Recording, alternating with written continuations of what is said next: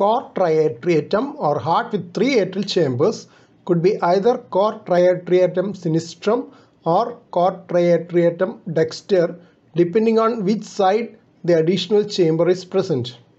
In cor triatriatum sinister, there is a superior and inferior chamber with a membrane dividing the left atrium.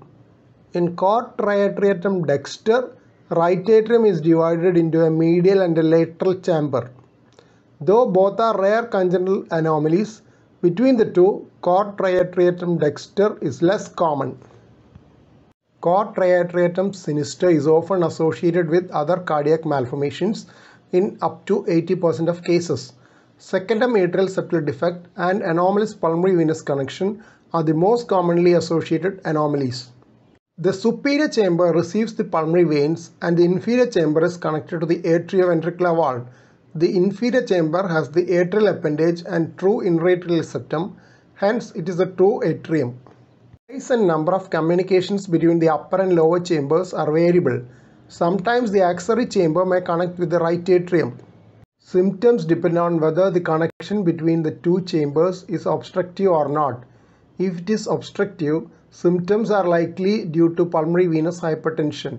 Symptoms could also be due to other associated cardiac malformations. If there is no significant obstruction, it may be an incidental finding at echocardiography done for other reasons. In that case, no treatment is required. Surgical correction can be done if the membrane between the two chambers is obstructive.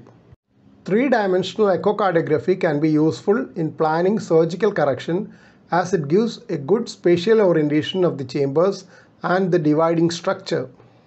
In cor triatriatum dexter, the right atrium is divided into two chambers, possibly by the persistent sinus venosus valve.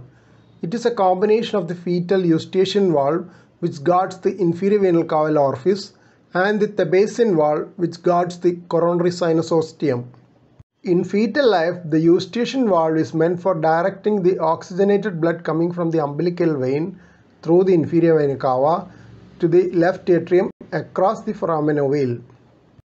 A non-obstructive septum is often an incidental finding, while an obstructive partition can cause features of right heart failure with systemic venous congestion. Initial set of references on cor triatriatum. Second set of references on cor triatriatum. Thank you for watching this video. Please subscribe, like, share and post your valuable comment below this video.